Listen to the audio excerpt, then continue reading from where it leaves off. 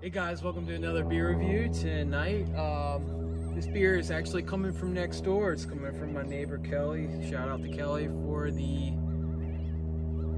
Lambic, blackcurrant Lambic. I guess it's called Lambic or Lambic. I don't know. It's a Belgian. Ah, yeah. Oh, so there's the bottle. Check it out. Yeah. Cool. All right, let's try it out. I'm gonna try to open this. It's got some foil on it. It's fancy, real fancy. Oh, Jesus. There's a cork. All right, guys, I'll be right back.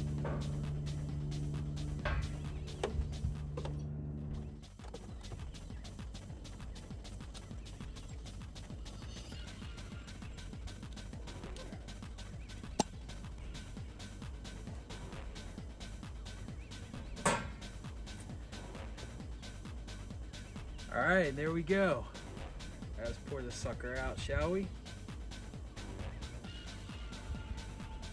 Ooh, that's pretty.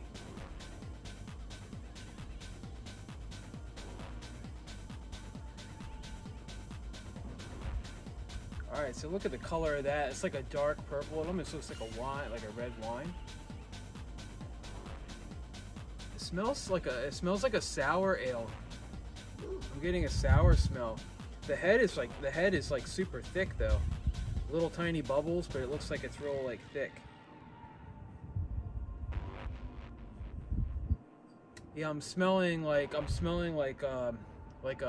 dark grape or like dark cherry kind of smell, and then it smells sour though, like super sour. I'm gonna taste it.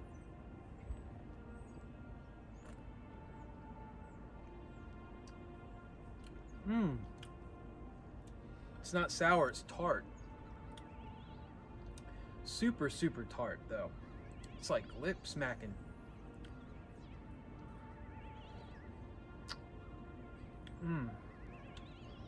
But I do taste the currants. It's very, very tart. It's probably the tartest beer I've ever had. The mouthfeel is really creamy though. It feels really good. Yeah, I do taste, it does taste like currant. Like you get a strong, overwhelming currant taste. This is a very fruit-forward beer, but you still taste like the Belgian yeast. This reminds me of the Castile, the Rouge that we tried not too long ago, but this is a lot more tart than the Rouge. But it tastes unlike any other beer I've had before. It's really good. I keep going back to drink it because it's so good. Yeah, man, I'm gonna give this high score. I'm gonna give this a 90 out of 100. It's really freaking good because I've never had anything like it. It's super different, and I just really like it. I just want to keep going back to drink it because it's so good. So I don't like the cork though, and I didn't take points off because this is 12 ounces, I think. Yeah, look, it's 12 ounces. So it's a Belgian beer, but they didn't short you on the ounceage because usually these are 11.2 if you watch the last review. So let's read the can or the bottle. It says Belgian malt beverage with natural flavors and natural sweetener. Authentic Lambic brewery for 6 generations. Product of Lezenbeek, Belgium. I probably murdered that one. Appealing tart, blackcurrant flavor and character, wild yeast fermentation, exceptional complexity. And I do agree, it is very complex. And it'll probably get better as it warms up too.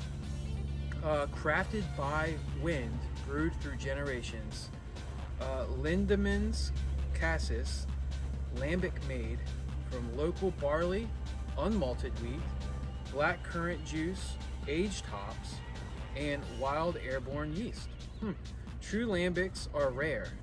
All come from one of fewer than a dozen breweries in Belgium's Seine River, S-E-N-N-E, did I pronounce that right? River Valley, a region about 12 by 75 miles in size. This has been family owned since 1822. Holy shit, so this is like really old stuff. It's awesome, man. All right, well, guys, when life's a little crazy, get yourself a little hazy, but guys, go freaking east and get yourself some Belgians because they are kick-ass. All right, stay thirsty, my friends. I'll see you very soon. Peace.